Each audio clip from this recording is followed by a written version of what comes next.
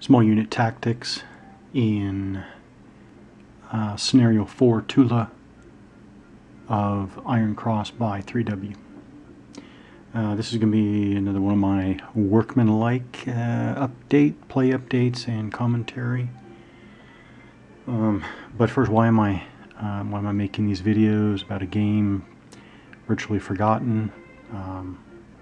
I do think that this is truly a great game. I think it allows real-world small unit tactics appropriate to the level that it is supposed to represent. That's individual soldier. So this is an individual soldier, as I've talked about. Individual soldier, well, this soldier is armed with an MP. But yeah, individual soldiers, crude weapons, individual AFVs. So we have our Panzer IV-E. Okay. And I also wanted to say, again, this is commentary, not that all pieces of my commentary about this game in particular are especially complete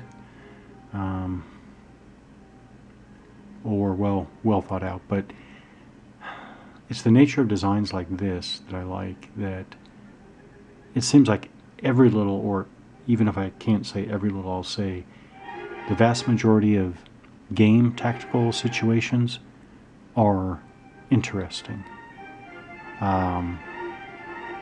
In and of themselves, they're interesting, and I like that. I like that a lot. That's actually I like it a lot. That's what I'm looking for. Okay. We are. Oh, I wanted to make this video because we are at the end of the first player, and that's the German player.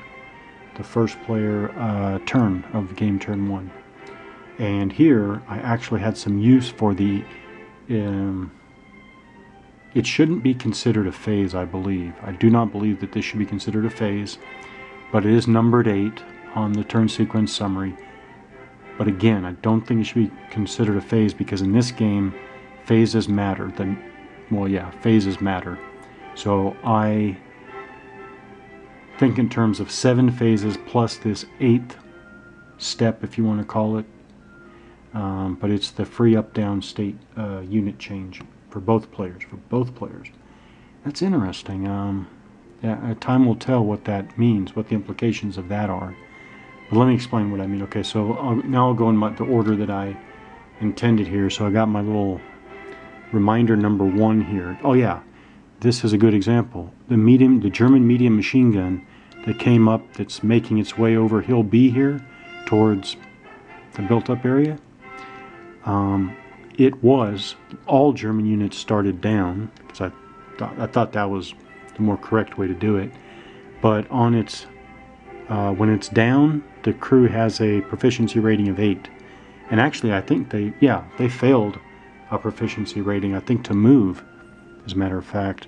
So if they go up, they increase by 2. They significantly increase their ability to fire and move, because their proficiency rating, here, let me show this. Proficiency rating is bottom right. So it's bottom right is not movement allowance. Movement allowance is given on a table, it's not on the counter. But right here, they were down, they started down with the white writing, and the proficiency rating is 8. I hope that comes through without too much glare. It's 8 right there.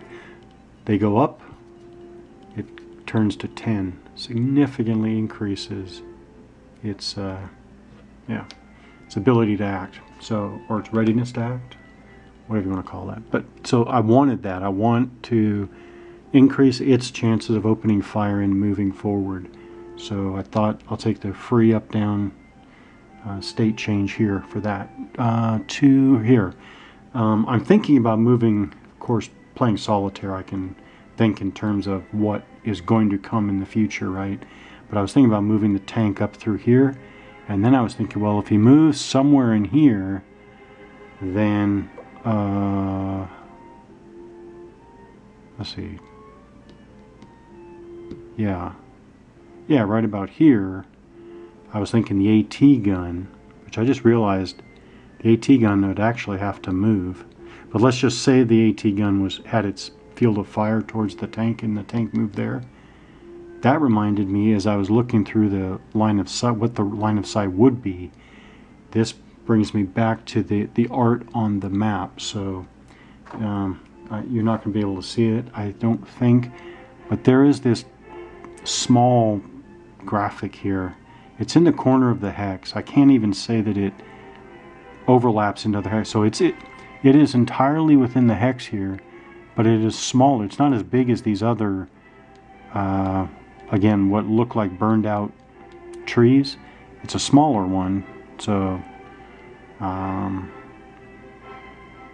I guess I answered my own question. I guess it is considered one tree in a clear hex with a road. But that's what I was wondering about the art. There are lots of little, I guess my point is you're going to have to make a lot of little calls as you play, and you discover these little discrepancies. Alright, 3 over here. I think I flipped over, similar to the medium machine gun, I flipped over the light machine gun. So now the Germans are kind of getting more into the action, and part of that is going from down to up, because that's significantly changed. That triples the AP firepower. AP firepower is only 3 when he's down, but when he goes up, it turns to 9. So that's what I want. Again, now he's in an improved position, so I'm thinking that's actually he's in an improved in IP2, as a matter of fact. So I think that's a good trade-off to get that extra AP firepower. 4 down here. So this 4 here is a reminder to me, and I'm not going to go into detail because I only have a few more minutes on this video, but this reminds me that, and this is why the game is so good and the designs I'm looking for, is you really have to think about what you're doing here, because it's not obvious. Like all these German units here, I think they should stay down, and they should stay down until the Germans are able to do something with the Russians here. And that led me to think about moving the tank, and maybe the tank should be more directly in the fight here. But anyways, in any case, that reminder was for me to comment on the fact that it is like there's no bum rushing here.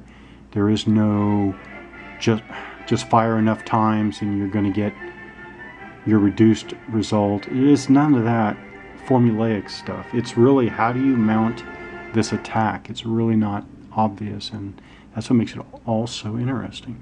Here, this number 5 here is a reminder to me to comment on the unique.